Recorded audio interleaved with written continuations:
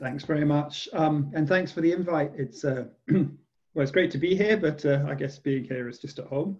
I hope everyone's healthy and happy at home. But what I wanted to talk about today is a phenomenon I call the Great AI Fallacy. And this is something that came to me when I was trying to work out what's distinct about AI. If you've got questions as we go along, put them in the chat and I'll try and keep on an eye on them and then introduce them answers as I'm going through the flow. But the reason I sort of came up with this sort of notion of the Great AI Fallacy is basically because of this. It's this notion that with artificial intelligence, I was trying to work out, I get asked to define AI a lot. And I should say I was a machine learning researcher and never wanted to be an AI researcher. It just turned out that that became the way that AI was working. So sort of overnight, I became an expert in inverted commas AI. And I get asked to define it. And it's difficult to define it because according to who you're talking to, people think of different things. But at some point, I decided that the main thing about AI is that people seem to see it as a sort of servant, a sort of Jeeves type character inside a computer. And that there's something very pervasive about that, which is what I call the promise of AI, which I think is underlying the Great AI Fallacy. So the general process of history is that when we automate things, we do so in such a way that forces humans to adapt to the automation. Now, what do I mean by that? So my understanding is we didn't actually have a unified time across the country until we invented the train. And then you had to have a train timetable. And it was important that people in different cities understood time at the same time. Of course, you didn't used to have to go to work all at the same time. You would go when it was light, but then you had factories. And you have to turn up there because the machine needs serving. In fact, Samuel Butler wrote about this in 1863 in the sort of first example of someone talking about machines and humans being in service to the machines. The extent to which our lives are dedicated towards serving the machine is driven by the fact that we're very adaptable and the machine is not. And I think why people are so interested in AI is this implicit promise in it that I think AI is, or people have a perception, it's not explicitly promising to be this, but people have a perception that it's going to be the first wave of automation that adapts to us rather than we having to adapt to it.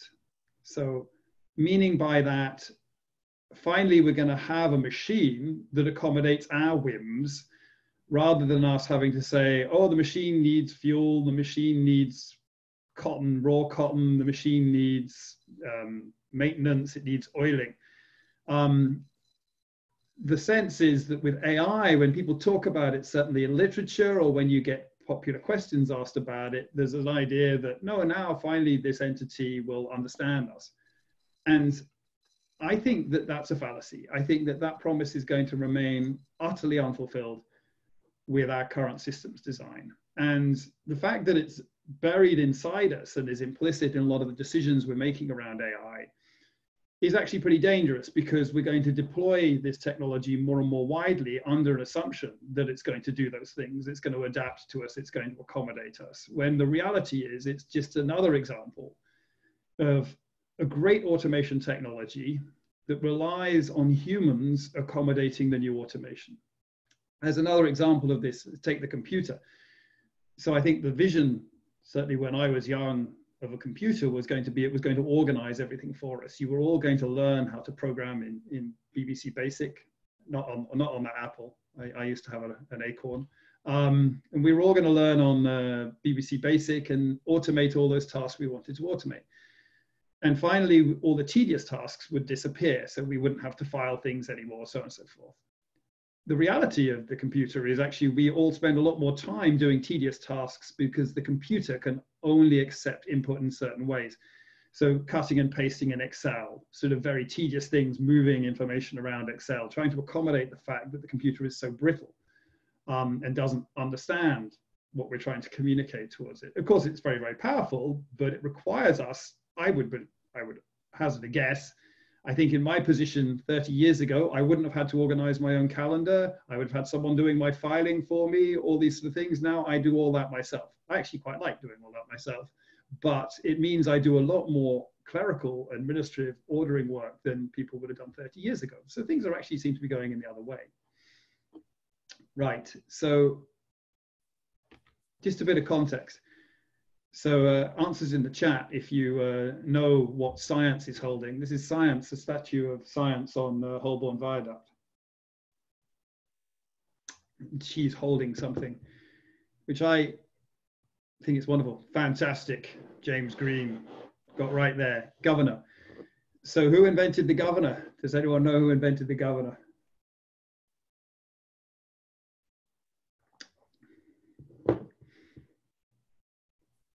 Oh, is that one harder?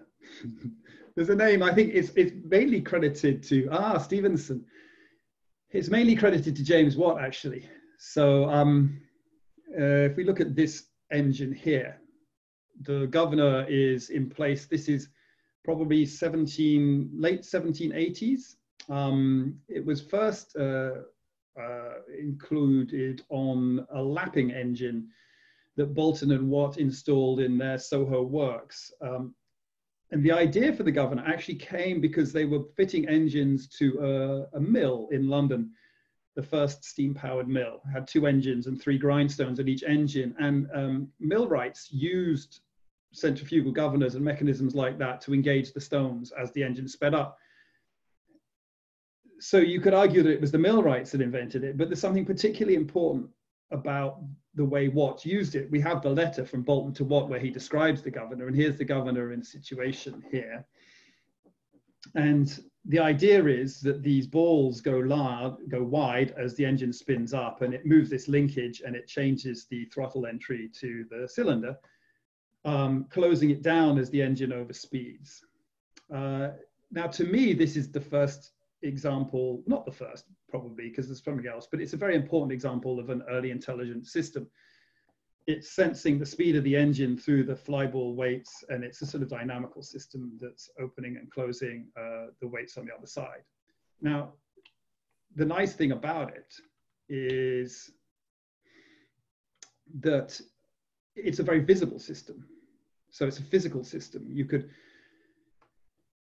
tune the governor by setting these linkage sizes, by setting the size of the balls to ensure that you rapidly achieve the right working speed. If you tune it incorrectly, you get something called surging, and surging will be familiar to control engineers because it's the tendency to sort of overshoot the speed, to head towards the speed too fast, overshoot, and then drop back down.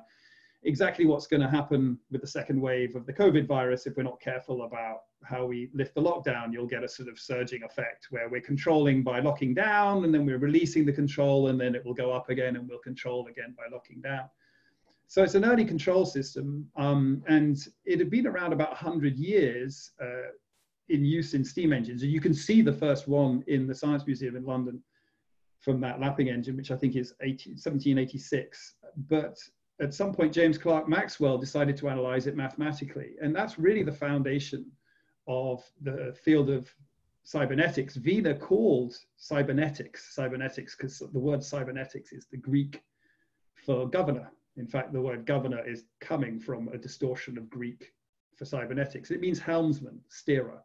And of course, these systems, what is effectively an analog computer, were used for autopilots, for auto helm systems, for aeroplanes for many years before we got to the digital computer.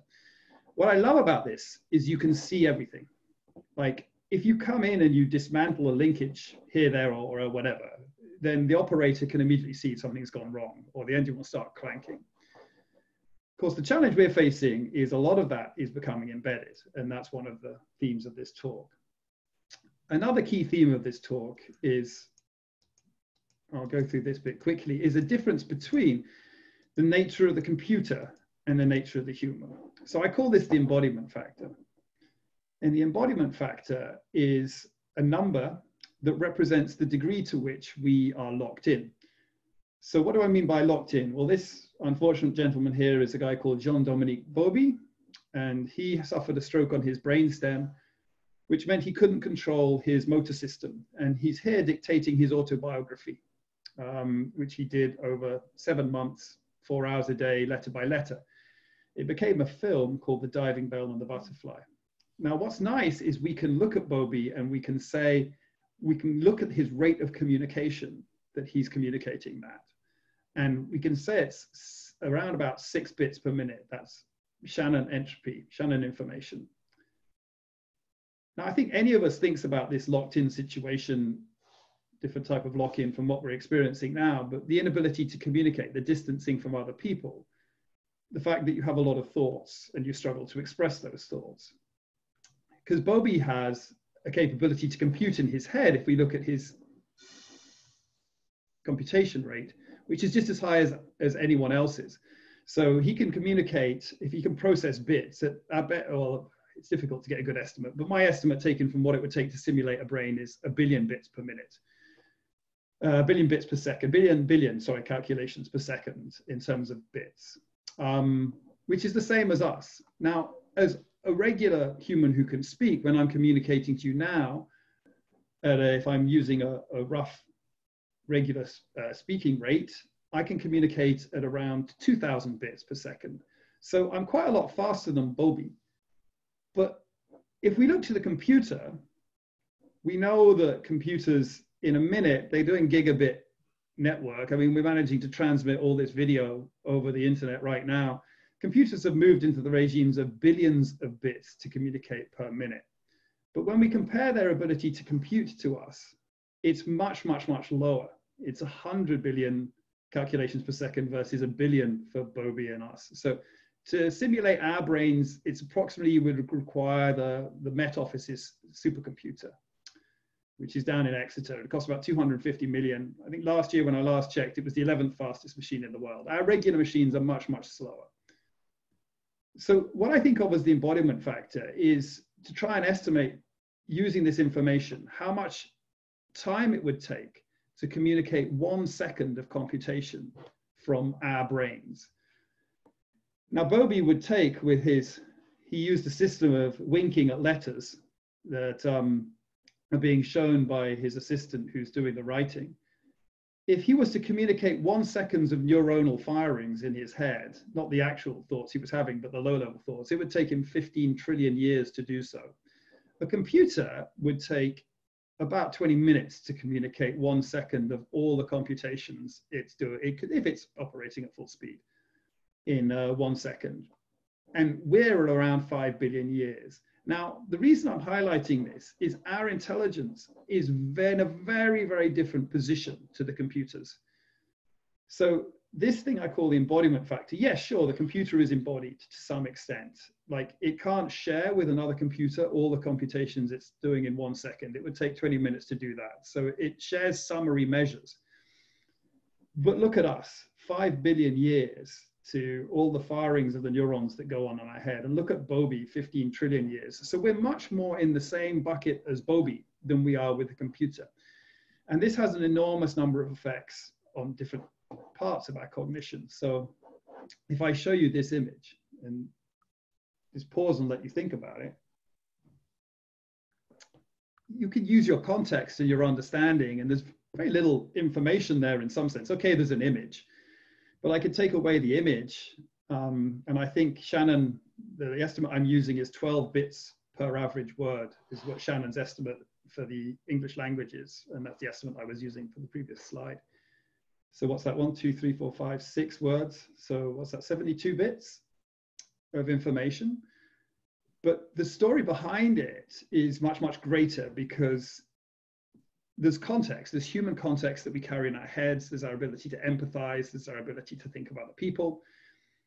And that inspires things in our heads, which it's very, very difficult to realize in the computer. So most of our conversations with computers are sort of this form, that we have a model in our heads of the computer. We represent the computer, you have some thought we want to communicate. So we try communicating to the computer. The computer absorbs that, and then it responds. And eventually it just doesn't work out. if we do this with a human, we have an ability to say things to the human because we understand the context of the human. When we're trying to do this with a computer, we don't have the ability to understand what the computer knows. We don't understand what the computer's deciding on, the basis of the information it's making those decisions. So when the computer makes decisions that we don't understand, we have no way of explaining why it's doing that, what it's doing that. And that's for a single machine. Now, the wider problem is that we're doing this at scale. We're doing this at scale, and many companies around Cambridge are doing that.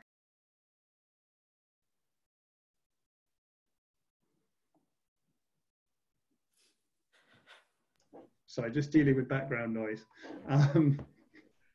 Families having lunch. Now, this is really interesting from the perspective of how we attend to this, right? Because in the past, we've had an understanding about how we control what the computer does. We use von Neumann architectures to build these machines where code and data are integrated in memory. But when we build software, we insist on a separation of code and data. And there's actually another architecture that was a rival to what we call the von Neumann architecture. But that architecture was, I think, originates probably more with Turing, and in some senses just describing what was built in the ENIAC. The Harvard architecture actually stored the data in the software to drive the computer separately. And that's what we try and do nowadays for security. Now, thinking back to the centrifugal governor, if someone tampers with the centrifugal governor, it's quite easy to see what's going on. But I think it's the WannaCry virus that's actually a virus that was originally triggered by an attempt to infiltrate the Iranian nuclear program. And the attempt was to, in effect, manipulate Siemens PLC controllers to overspeed in the centrifugal separators they were using for enriching uranium. So they used security holes, and most security holes, not all, but most security holes are of the form of allowing people to inject data into code. Now, being able to inject data into code means you can, Stuxnet, thank you. I was gonna say WannaCry, it was Stuxnet. Stuxnet's based on that. So the security hole was that you could inject, and they had to use 3 to get code installed on Siemens PLC controllers so that they could force these controllers to overspeed. Now, unlike the steam engine, you couldn't see when the linkage had been detached because that's now being done in code by injection of data. And the Iranians weren't stupid. They'd separated their nuclear program.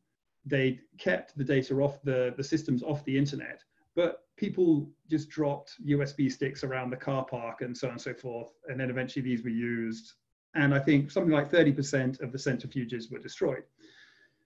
Now, what interests me about that is that that's an adversarial attack on a system that is designed to keep code and data separate.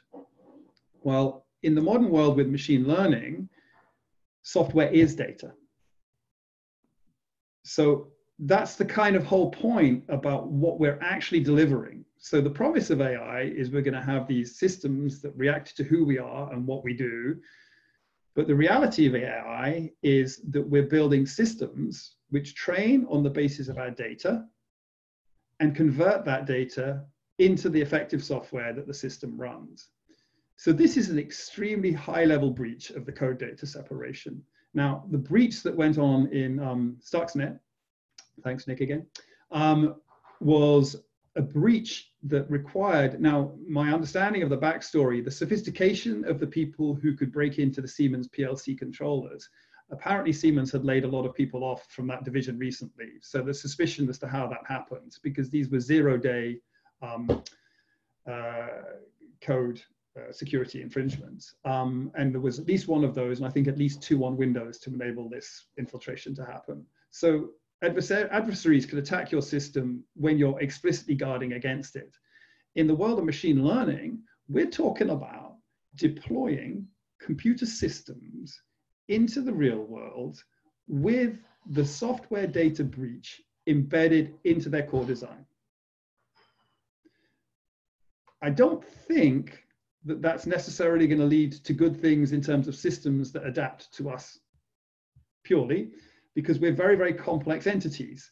The adaptation we want means that we need them to understand deeply who we are. What I think we're going to get is machines that understand superficially who we are and can be easily manipulated. So I've got a project in this space, and I was trying to explain to people what I was working on and what the real challenge is here, because I see this as a major challenge of systems design, one that I think is unprecedented in the past and is not being addressed or even acknowledged in the work we're doing right now. And part of it is this idea of technical debt, but it's not quite technical debt, what I'm describing. And I was talking to Bill Thompson, who lives around Cambridge, works for the BBC, over breakfast, over a coffee once, and he told me about this. He said, what you're describing sounds exactly like what Jonathan Zittrain calls intellectual debt. And it's bang on as the term. It's exactly what I need. So this is Jonathan Zittrain, who's at Harvard, and he gave a talk here recently in Cambridge about this phenomenon. But it's kind of, before this, I had a project that was addressing this challenge without knowing this term, but I really like the term. So what's intellectual debt? Well, the notion of technical debt is when we deploy complex software systems, we deal with a challenge, which is that the system is far too complex for any one designer to have a handle on. So if we think of going back to those mechanical engineers, Watt, Stevenson, these great people of the past, they had this rather nice situation where they could see the governor. They could see how it was moving. If someone hadn't fitted a governor to an engine, they could tell that had happened. Now, of course, we're building much more complex systems where the equivalent of governors are feeding into each other and interacting. And no one person can get an overview of the whole system. So what do? Is we go for sort of separation of concerns. Now, technical debt is something that emerges when we try and rapidly put one of these systems together. So the mythical man month is the notion of how you deal with this challenge of trying to understand this complex system. I think today we would not use man months, person months, but the idea is the same. This was written in the 1970s. And the idea of the project, of this book, is that as you add more resource to a project, your communication overhead gets higher.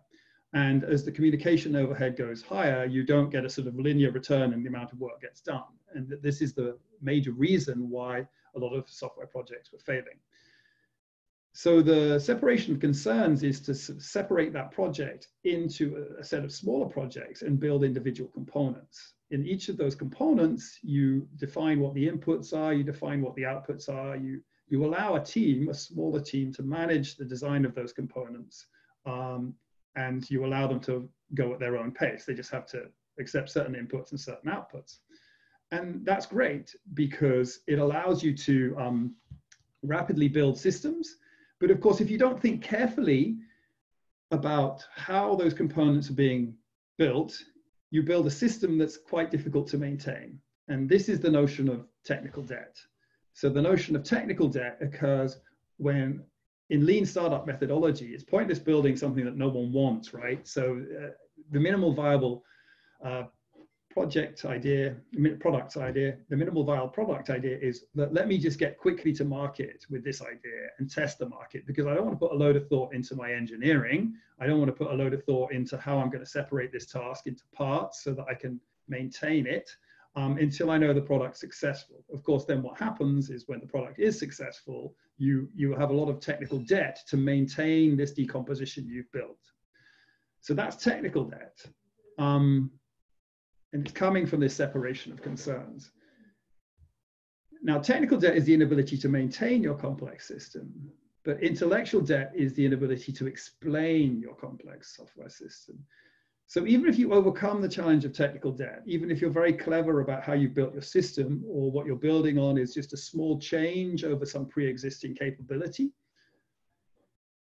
you will end up with intellectual debt because you don't have a single individual who understands your entire system, because you built it through separation of concerns. Because the whole point in Frederick Brooks's Mythical Man Month is that you don't want one person who's responsible for the overall design. You're trying to separate that into different parts.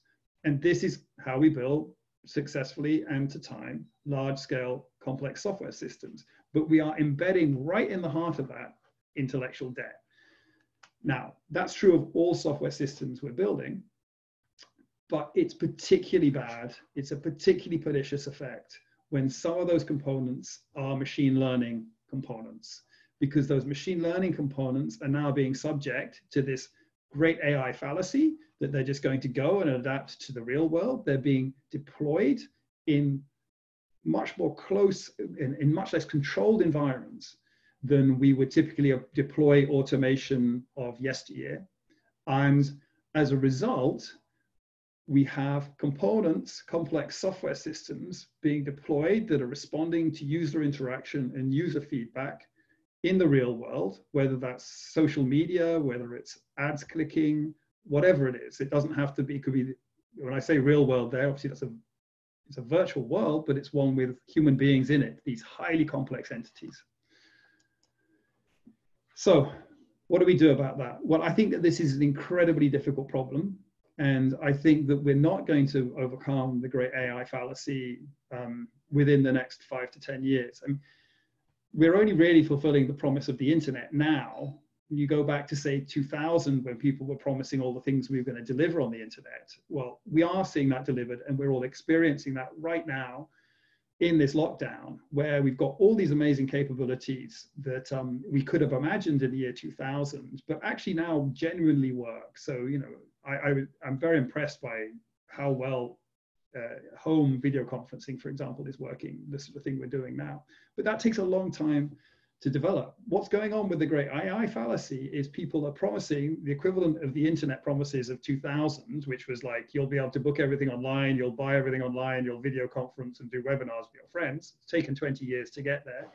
They're promising those, but I think that the core of what they're promising, that these systems will adapt to us naturally, is we don't even know how to do that. But I don't want to sort of say, okay, we're stuck then. I think that there are things that we can start looking at doing, and most of these are, in my mind, inspired by that security analogy. So inspired by what is the best we can do in the circumstances we face, given that we know that people are going to deploy these things. They're going to deploy, they already have done, they will continue to do so, data-driven components within large-scale software systems. And I think that the first answer is we need to totally revisit the way we're doing classical computer science, software engineering. And I don't have all the answers for how we should be doing that. I think that as soon as you accept the core idea that the machine learning is a high-level breach of the code and data separation that is sort of taken for granted across our software stack, until you get down to the hardware architecture, the von Neumann architecture, where they are sort of combined. As soon as you accept that, you realize you have to revisit an enormous number of the concepts. You don't have to necessarily revisit the stack, because we're building this on top of the stack, but you have to revisit the way we're thinking about what we're building. And you can be very inspired. I mean, I really enjoy Ross Anderson's book. I read it even before I moved into the department, on security engineering. And he takes a very holistic approach to how you have to approach security engineering. And I think you have to do the same for your machine learning systems, because you're basically deploying them in the real world, and they're going to be subject to manipulation from people, not just the adversarial of Stuxnet, but just the mischievous. The sort of 11-year-old kids are probably your main adversary when you're deploying in the real world. So I definitely can't give a sort of comprehensive, this is all the details of the way we can solve this, but I've got a few different frameworks I'm using, and one of them is and I was pushing this very heavily when I was at Amazon, what I would call the 3Ds of machine learning systems design. And it's not necessarily particularly deep, but it just tries to sort of say, look, think about these 3 different parts to what you're doing. Now, today, I don't feel I have time to go through data, which in itself is a really critical component of how we have to deploy machine learning. So I'm just going to do two of the Ds, decomposition and deployment. So decomposition is really what I was just referring to, the need for separation of concerns in building machine learning systems. So one of the things I find most frustrating when talking about machine learning, particularly to very good software engineers, is there was initially a lot of suspicion around machine learning because it's difficult to test machine learning components. So it's difficult to do classical software engineering around how those components are going to work in practice because they perform statistically. So writing the right sort of tests is hard. Now, unfortunately, one of the things that seems to have been emerged is because good software engineers have then become obstacles for the deployment of machine learning algorithms, they have now been persuaded, largely as a community, that machine learning is exceptional and different, and that the normal rules of software engineering do not apply. This is a horrific thought. The normal rules of software engineering do still apply. You need to do testing, test-based development, just as you did before, but the nature of those tests will differ. So many of those tests become statistical, verification that the component is doing what it's supposed to be. But people have been persuaded that machine learning is somehow magical pixie dust, sort of as part of this great AI fallacy. And that persuading is taking very sensible software engineers who are suspending their usual skepticism and judgment because they're picking up on the hype. So you can't just automate all decisions through data. We can't just take a complex subsystem and replace it with a machine learning system. You have to have a good understanding of what data you have available. So even in decomposition, data appears, and what models you can use. And in machine learning, that set of models is, has expanded a lot. So we've suddenly gained the capability to have models that can have a better understanding of image, not a human understanding of images, but a better understanding of images, can perhaps recognize under certain circumstances what's seen in an image. But understanding what can be automated and what can't is very similar to, and it's just like you can go back to, so what could automate the sort of control of the speed on the engine? It doesn't mean it's simple for James Watt to then automate a number of other things the engine might be doing, like the sort of decisions about when to lift and lower the grindstone or whatever else is going on. Some things are easy to automate and can be done quickly, and some things are hard to automate and can be done slowly. And that needs to be taken into account when you're decomposing your design into separate parts. What data is available that you can readily get, and what data can be reconstructed quickly. So careful thought needs to be put into the sub-processes of any given task. You end up having to decompose a task, just as you did before, an intelligent decision, into just separate components, each of which you might be able to make a simple decision on. So I can think of that as pigeonholing. So you have to think about the decisions you need, the decisions you want to automate, and you have to think about what are the subtasks that you can use for those decisions. So can you decompose a decision to a repetitive set of subtasks where inputs and outputs are well defined, and you can acquire the data to allow you to reconstruct those decisions mathematically? So are those repetitive subtasks well represented by a mathematical mapping? This is even before we get to intellectual debt, right? This is just, is it sane to start with this decomposition and attempt to deploy what we're describing? So a massive trap I've seen, and this is pervasive as well, is an enormous emphasis on the type of model people are deploying and underemphasis on the appropriateness of the task decomposition. So what you tend to hear a lot is people saying, oh, we're solving this challenge within our supply chain using a convolutional neural network or reinforcement learning, or we're using a recurrent neural network. And that's very often very nice, but the truth is, you want to know is, what have I done within my data ecosystem that has allowed me to acquire the data, that has allowed me to decompose the task into this subset? What is the challenge that this model is solving? And maybe today it's being solved by a convolutional neural network or linear regression or something else, who knows? How easy is it to redeploy a new model that's going to do the same thing? Because today's technology may move forward quickly. It's not about I mean, it's great that we've got these new neural network models that can do speech very well, that can do vision very well. But what's much more important is the data flow within your architecture. What is the input to the system? What is the output decision that's being made?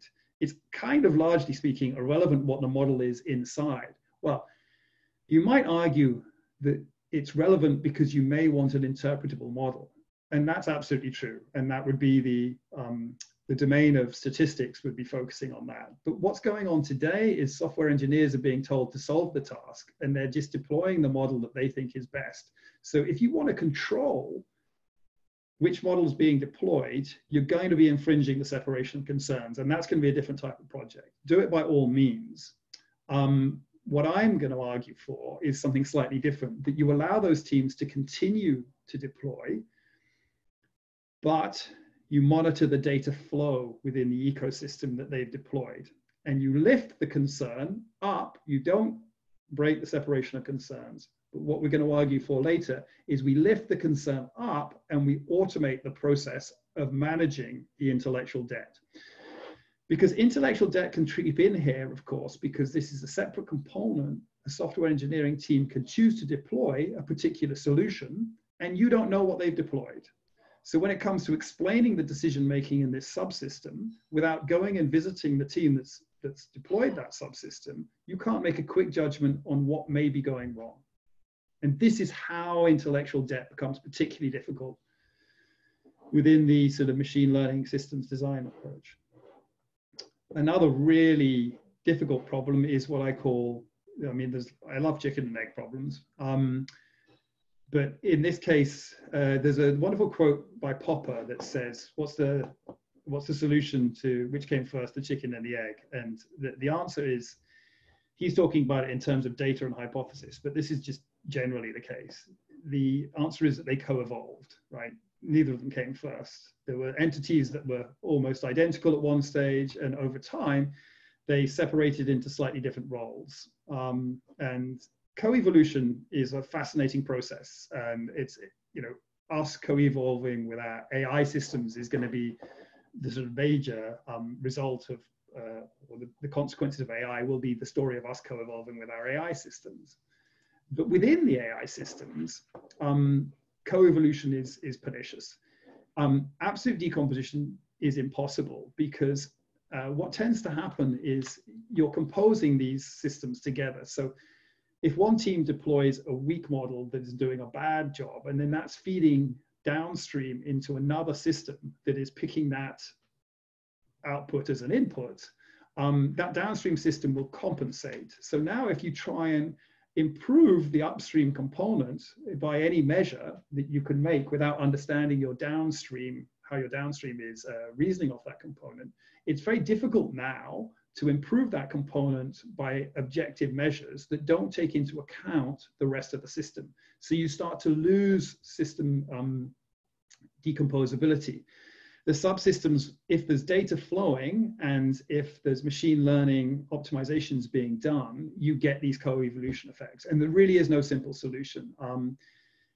The dependence is coming because machine learning systems will make statistical errors, and the nature and positioning of those statistical errors will be sensibly compensated by downstream components. And you see that constantly. If you talk to someone who's working in a machine learning system, I would constantly have people come up to me and say, oh, we fixed this component of our subsystem and improved its performance magically and deployed it. It was much more accurate. And once we deployed it, the whole system worked worse. And that's very consistent, and it occurs because of this, the co-evolution of components within the system. I think I'll skip my data science's debugging analogy. It's a very useful analogy I have for talking to software engineers about why data science is different, but just in the interest of time, to make sure we get some time for questions. I want to skip forward to deployment, which is where these intellectual debt problems really start to manifest. So all that stuff you're doing upstream, unless you're doing the decomposition well, you're going to get technical debt, right? So technical debt and intellectual debt. And no one's saying that this is easy. It is hard because you're trying to move quickly to deploy a product, to test it on short deadlines. And if you don't move quickly, particularly in certain markets, you've missed the boat. So good luck anyone who's trying to come up with a video conferencing client now. Zoom was in a very good position when this whole thing kicked off, and is, I'm sure, doing very well out of it. So it's not just about a great product. I mean, VHS versus Betamax, it's about the product being in market at the right point. But the deployment now has these two problems. One is the technical debt from not taking into account the right level of deployment, and the quality of your system will be worse if you haven't done the decomposition correctly. But the other is the intellectual debt. And the premise I have here is that the machine learning we're doing is based on a software systems view that is 20 years out of date. Now, what do I mean by that? I mean that in machine learning, as a machine learning researcher, because we were often not deploying what we were working on, it was being deployed in a few different areas until about sort of 2006.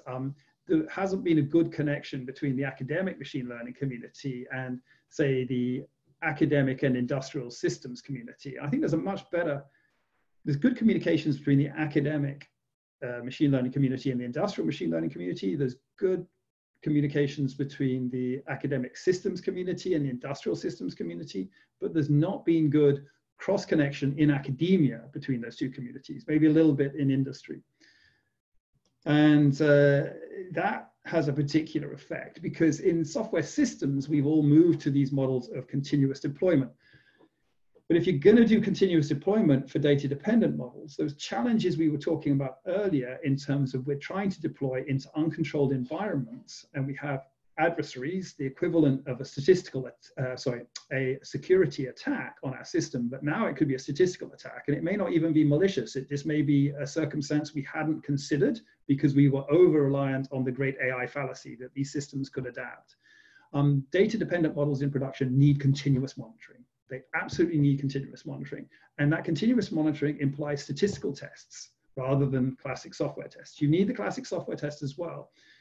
But very often you're in an advantage, because if you're deploying a standard framework, say TensorFlow or PyTorch, you can test that framework and the models of that framework. You don't need to necessarily, a lot of your testing is done on the libraries already. So probably less classical software tests are needed, although you still need them, but they tend to be more standardized. But you also need these statistical tests. And the statistical tests are particularly interesting because you're going to be trying to detect the equivalent of the thing that happened in Stuxnet. So in Stuxnet, how did they find out something went wrong? Well, the story is that the Iranian nuclear physicists got a bit confused when 30% of their centrifuges exploded, right? So that's a little bit late.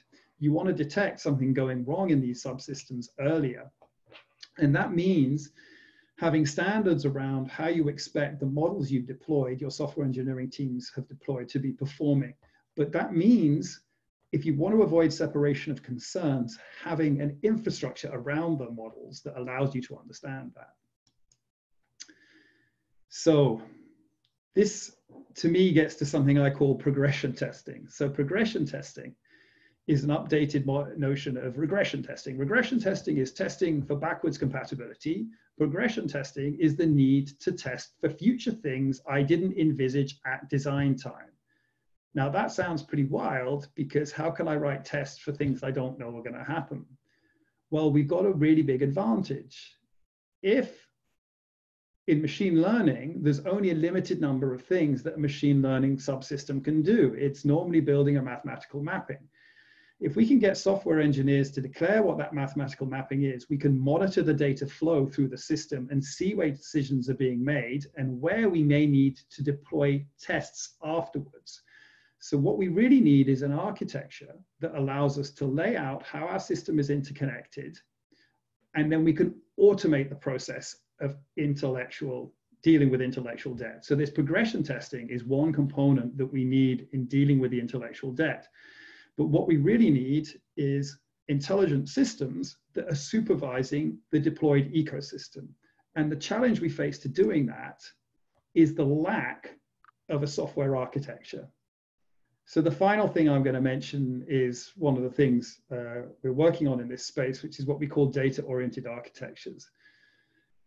So classic software deployment in a company like Amazon is software-oriented architecture, service-oriented architectures, whereby each of these components is set up by a service within a systems ecosystem.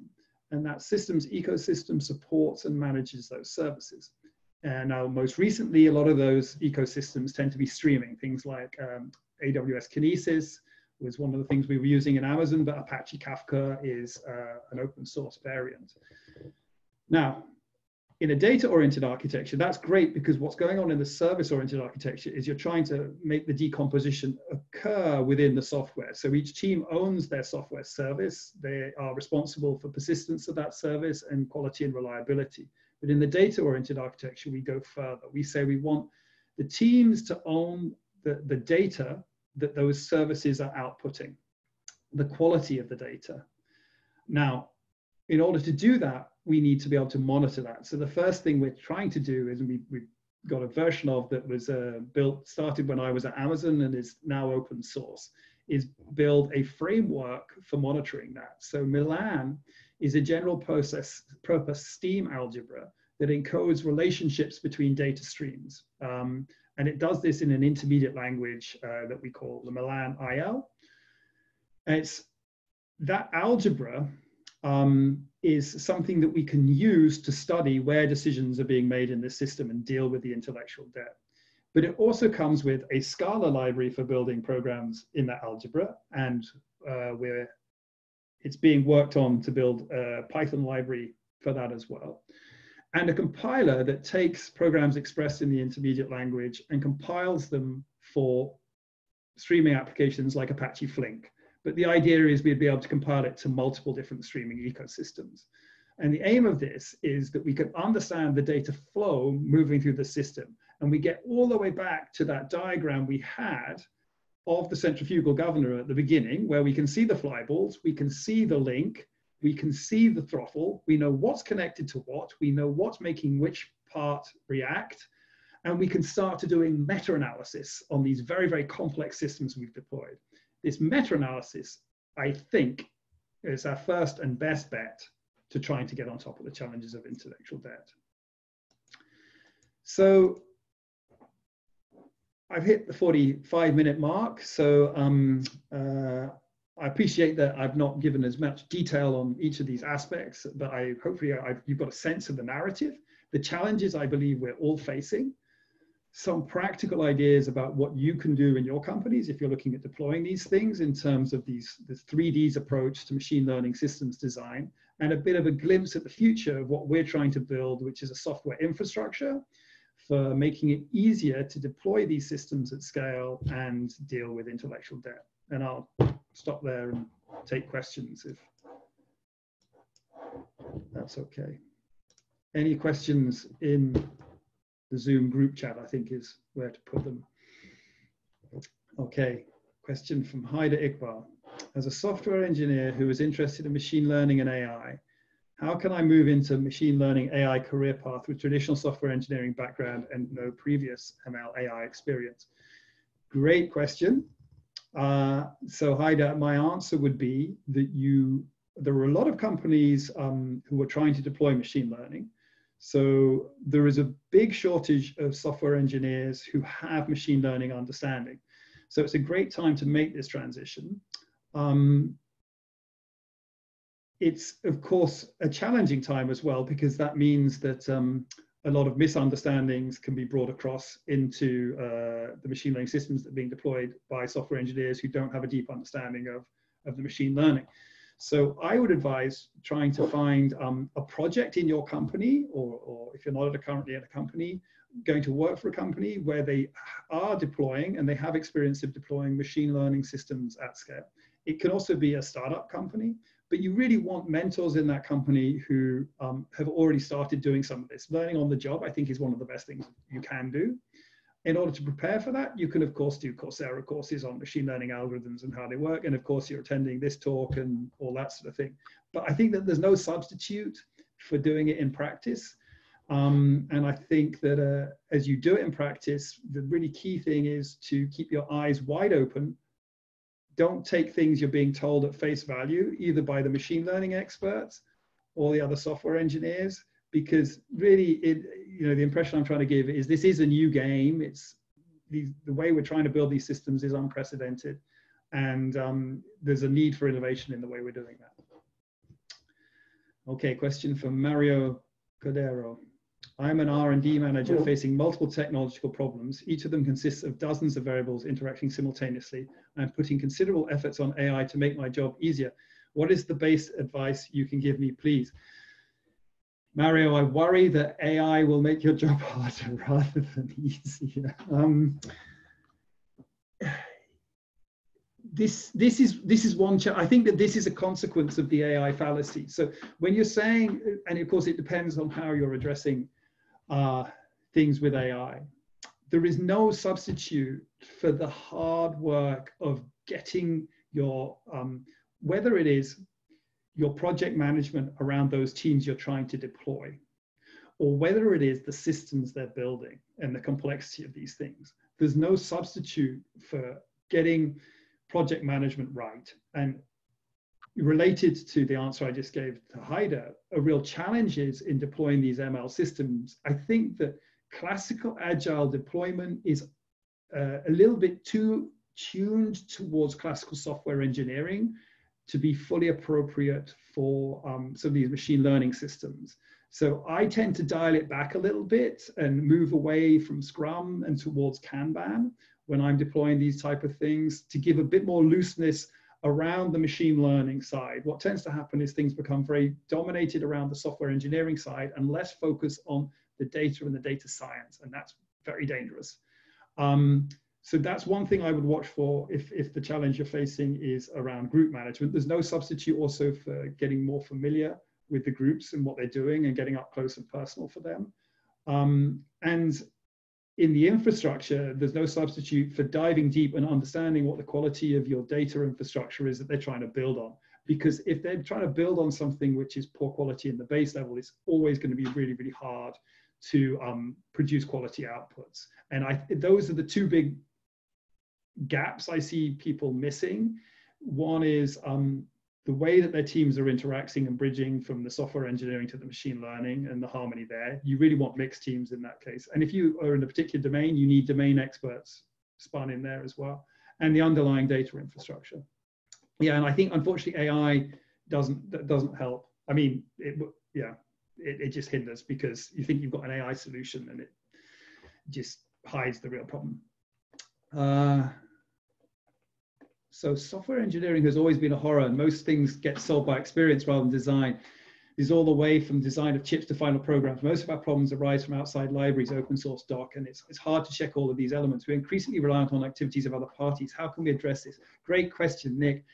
That's what we're really trying to do with Milan. And Milan is, we're not trying to be too prescriptive. We're just trying to say, there's this really interesting period where all this functional programming languages came out, which solved a lot of problems, but the sort of genie was out of the bottle. So some of those ideas around algebras being used to describe the data infrastructure so that we can start to automate the process of analyzing that and do so. I mean, in some sense, compilers help a lot with this as well, right? And tools, as you're saying. But there's this real difficulty that the important thing in machine learning is the data flow through the system, because that's the software, but that's not being prioritized enough. Most often log files are debugging scripts. They're not producing the sort of data people want to be able to cross-check the system. So yes, we're aiming with Milan to try and address that. We won't be the only one. And I think one challenge is you need these people who have good experience of industry, good experience of academia and technology, and good experience of software engineering. And as you say, it's going to be outside libraries, open source. And we're sort of in the sort of 2004, 2003 stage of the internet, because that's also what drove us forward with the internet, where we can imagine what those libraries should look like, but we just don't have them at the moment. I think that's a problem at the moment. What challenges, opportunities do you see COVID-19 pausing on AI? Is that, I'm not sure I can pass the pausing. The COVID-19 pausing on AI. So I guess the lockdown, well, one of the things I think is fascinating well, two things come up. Of course, it's very, very hard for startups.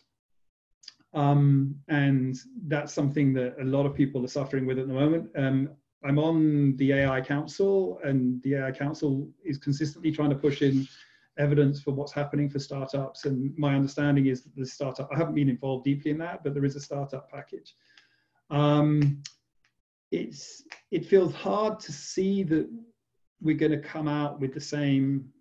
I mean, if we move into a recession as one would expect, then it's hard to see the funding levels being the same, but it's not something I know too much details about exactly how it's going to pan out. But I think something's really interesting is the extent to which we're seeing that the decision-making we've got in society, as wouldn't surprise you, is dependent more on, say, mechanistic models of disease and good statistical analyses than fancy new AI algorithms. And it's interesting the extent to which AI can't help. So a lot of the work I'm doing on COVID-19 is more associated with the statistical mechanistic modeling side of my experience, less associated with my understanding of the type of systems we're talking about now. And I think that's just because like the internet wouldn't have helped that much in 2000. I mean, it would have helped a bit, but not to the extent it's being there. And I think those technologies aren't quite mature enough.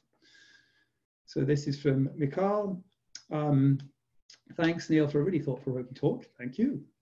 Do you see particular challenges in decomposition deployment tasks you outlined for federated models of learning which are emerging? Really great question. I think that that's, as soon as you start, I haven't talked about privacy. So federated models, just for clarification, is where you deploy some of your machine learning down to devices. So most of what I was talking about was actually implicitly assuming that you're going to control your machine learning centrally in the cloud. I think it's a great question. I probably don't have time enough to answer it well now, but just to throw a couple of thoughts in there. I think there's challenges and sort of opportunities as well. I'm very excited about the extent to which I hear quite serious big companies like, I believe, Apple in Cambridge work on this at the interface of federated and sort of differential privacy and privacy-aware learning. I know Google also work on that. I think that these two ideas can be merged because I think that the federated learning becomes, I know it's being distributed across a lot of phones, but it can also be seen as a single component in this composite picture I'm speaking of as ML. But the truth is that I'm just speculating, and the truth of the proof of the pudding will be in the eating. Like all this stuff, you only understand the problems when you try and deploy them in the real world. And it's when we start to try and deploy such systems that we'll start understanding exactly the challenges there. Really interesting question. I feel I just rambled and didn't give you a very clear answer. Yeah, the term, this is from Wan, the term AI and ML used interchangeably. Isn't it misleading when a majority of discussion is really ML and not so much AI? I totally agree. And in some sense, this has become quite problematic. I feel I entered the field as a machine learning researcher because I was interested in solving problems. And I started as an engineer, a mechanical engineer actually, and I saw an opportunity with these techniques to solve problems I couldn't solve any other way. There's this rather odd effect that as a community, I mean, the AI community was totally separate from us for many years and wasn't doing data-driven stuff. I stem our origins much more towards the cybernetics community, which predates the AI community, and control engineers and signal processing. And now that we seem to have co-opted this term, it's got some advantages in terms of society's very interested in technology, which I think is genuinely a good thing. But it's also brought this sort of weird hype that when you say not so much AI, you might be meaning like AGI, you know, artificial general intelligence and stuff like that, which never really interested me. I have opinions and thoughts on it that I can express, but that's because I've been forced to do so because I'm a machine learning researcher. And at the moment, as you're implying, machine learning has become AI. I think we're just over 1:30 time. And I think I've covered all the questions. So unless there's anything else, or Sarah, how do we want to proceed next? Yeah, no, it looks like the end of the questions. So think we might have to say goodbye at this point. And thank you, huge thank you for giving up your time over lunch. I hope you haven't missed it to give the talk for us. That's been absolutely fantastic. And to everybody who's listening, or Claire says thanks, to everyone who's been listening, we have got a recording of this, hopefully, as well. So you'll be able to catch up with it on our YouTube channel. Neil, thank you very, very much for the time. Great pleasure. Thanks for organising. Sorry we don't have wine afterwards in the computer lab, but I know. I guess you can all go and have a glass of wine on your own now. I don't know. We'll have to do wine and virtual networking. Hopefully we'll all meet one day. Brilliant. I hope it wasn't too garbled and rushed. There's lots of stuff online for people who want to know more. You can check my blog posts. You can, and there's more details. There's if you search Neil Lawrence Talks, you'll find I've put all this up as a set of notes with additional links so you can dig deeper into any of the things I spoke about today. We can send that round as well if you like. Brilliant. Excellent. Thanks Thank you very much, everybody.